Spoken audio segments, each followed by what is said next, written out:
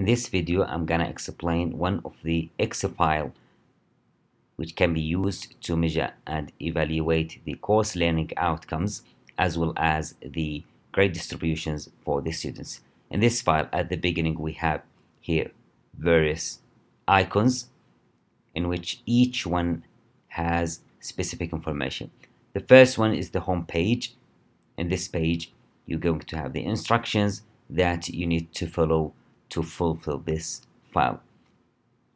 Then, as instructor, you need to fill the course information after pressing on the course information icon. Then you need to put the details of the course information according to the course specification. Here we have the number of the course learning outcomes and the alignment of the course learning outcomes to the CLOs, which are the program learning outcomes. When you put the number of the course learning outcomes, you need to state it from here after pressing on this cell. Then you need to copy and paste the course learning outcomes from your course specification to each cell here. After that, you need to align it with the program learning outcomes. Then you need to put the grade distribution for each assessment method. For example, here we have the homework as 5% out of the 100% of the total mark for achieving this course. Then when you finish, you need to go to the student list and you need only to copy and paste the student names in this sheet. After that, you will have the detailed marks, okay? And the good point about this Excel sheet is that the assessment methods here are movable, so you can move between the assessment methods very easily while the names are fixed in the first 3 columns.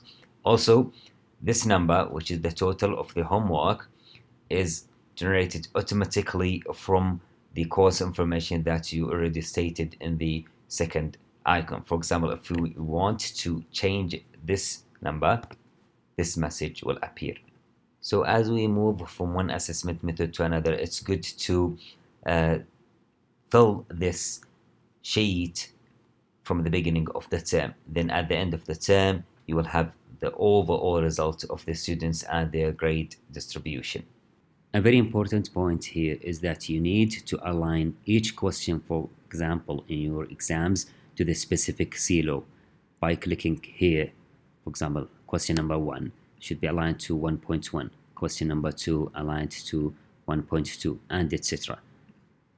Because by doing this, then you will get the report automatically counting the average of students achieving for each CLOs by specifying the questions to the targeted CLOs.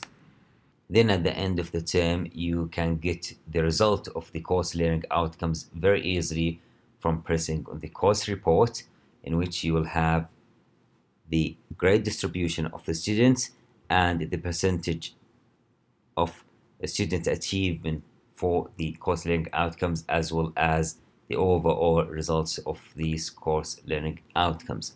Then you can have the mark summary, in which you'll have the grade distribution and students' grades based on their marks, in which the grades automatically filled in this sheet,